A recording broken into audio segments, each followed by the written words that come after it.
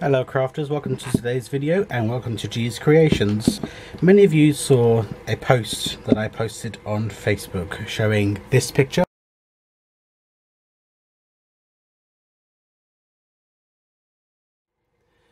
And I really liked it because my sister is mad on anything Parisian. So I thought, I looked and I've ummed and ahed, and then I looked at the price and they were like £9–10 for us, you know, just a small glass bottle. And I thought, you know what, I can make these. And then I went into my local pound shop and they had these bottles. Now these bottles were already decorated in this blue and the grey, and it's kind of textured. I don't quite know what it is, but this paint effect is easily replicated as I have done on this one here. Now these are also from my local pound shop, so you can buy them from your pound shops like this, or you can just buy a glass bottle or a glass vase and use the techniques I'll show you today. So this is another one that I did. So the first thing I'm going to do is I'm going to take off these labels and I will give it a wipe over with some alcoholic wipes. Okay, now that that's all wiped over, I'll take this one off the bottom if you want to. And the next thing I'm going to do is I'm going to stipple, and I say stipple because or dab because I like the texture that the dabbing gives, and this has texture on it. So I'm going to get, I think what they've done with that one, they've painted it, but they must have put some sort of sand or something in it because it's kind of gravelly, it's rough in places. So I think they must have put some sand or something in there. So I'm using my lid just to dab it off, and giving it this dabbing motion helps the light to penetrate it. So if you wanted to put a candle, if you bought a big enough vase that would take maybe a tea light candle, one of those LED tea light candles, or one of those LED taper candles, if the neck was big enough, then you would get a nice kind of shimmer shine coming through it. So I am going to finish off painting this and let it dry, and then I will come back to you.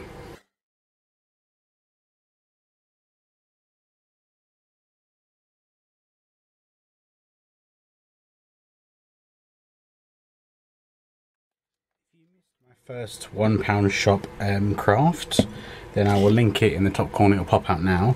I've got this blue ready mixed paint, which is basically just paint that the children use in schools and, you know, children craft with, but it's actually not bad paint. I think it's not acrylic paint.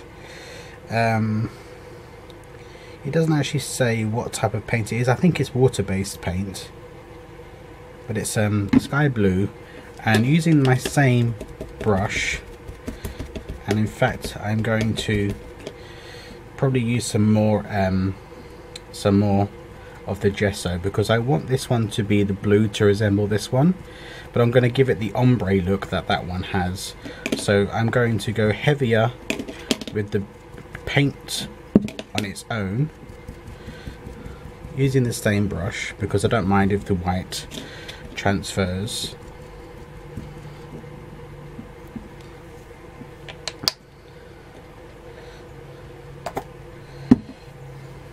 And these little paint trays are stocked in my store. There'll be a link for that will pop out now. I've also got some silver grey acrylic paint which I may use.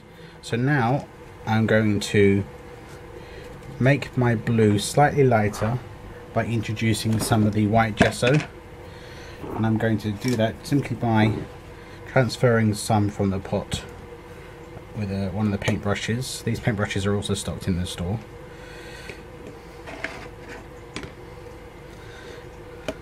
I see lots of, you know, my American crafters that I watch, and they do a lot of Dollar Tree kind of you know, hauls and tutorials and that type of thing, and I thought, you know what if my British or my UK followers would like to see some pound store craft, because, you know, most of us have got pound stores now, you know, in our high streets. So I thought maybe it would be something that you may like. If it is, you know, let me know below. After all, this is you know, you watch this channel for a reason, so I want to give you some, you know, you know, I want to give you what you want to watch. And I know my American viewers enjoy seeing the items that we get in our £1 stores in comparison to theirs. Now, as you can see, it's lighter towards the top than it is the bottom, so that is the ombre look. And you know, it is quite easily achievable if you just make sure that you just add more white to the colour than you did before. And I'm going to introduce a bit of the silver, I think, just a teeny weeny bit of the silver, just to give it another colour. And I'm going to put that in, as you saw, in with the gesso and the blue mix. Just want to introduce another colour in this area, the kind of in between blend, so to speak. I know it's probably difficult for you to see.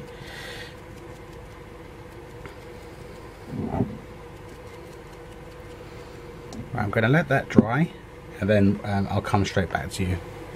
Okay, crafters, that's now dry. Now, on this one, I used photopolymer or silicone stamps, and as you can see, some of the images aren't exact. Now, the wider the space you have, the better the image on the silicone or the polymer ones, photopolymer. On these ones, I used the soft, spongy stamps. Now, these are from a Tim Holtz set. I think it's called From Paris to London. So I'm going to use and you must use stays on if you want this to stay on. I'm going to attempt to use this Union Jack stamp from that stamp set. And then what I do is I start on one side and I roll the bottle and the stamp, and you seem to get a crisper image by doing that. Right, now I'm going to use the gentleman with the top hat. Shall I use the gentleman or shall I use the guard? No, I think I'm going to use the guard. I'm going to use the guard from that stamp set. You get a much better image if you use these rubber ones, because I think because they're rubber, they can, you know, you get a better impression. Right, I'm going to attempt to use this one. So I've done it from the bottom up. There you go. I'm sure you could emboss these if you wanted to. I've got this gorgeous Scottish rose, which I'm also going to utilise. We'll put that here. Or English rose.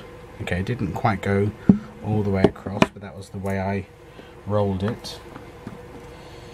I have a crown. Let's utilise that as well. Just going to put that on the side here. Okay, let me try again. Didn't quite get it on the bottom there. Okay, there we go. And then what I did, I haven't done it with these ones because it has that texture on it. But what I did with this one, I then went over it with a coating of gloss Mod Podge. So if you don't want it to have the sheen, you could use the matte Mod Podge. And then on this one, I used multiple charms that I stocked in my store: the ballerina, the little clothes hanger, the mask, the infinity, the Eiffel Tower, and Made with Love. This one is going to my sister. She chose this one, so it's got all the Parisian kind of themed charms on it with some strings, some twine. So you can decorate them as much as you like. You can even just pop in some of those battery operated LED lights and let that shine through. But I think it's really effective as long as you use your stays on, and as long as you let the paint dry properly, and then maybe give it a coat just to safeguard it. You know, these could be something that you could have for many years to come. And they didn't cost me the £10–12 that that shop was charging. The bottles were £1, and then everything else is from my stash. So if you're going to adorn it with a few charms, the charms in my store are very cheap, very well priced. So you're not going to break the bank by making these, and compared to the prices that they were charging on the high street. Thank you very much for joining me, and I will see you very soon with another craft. Take care now. Bye bye.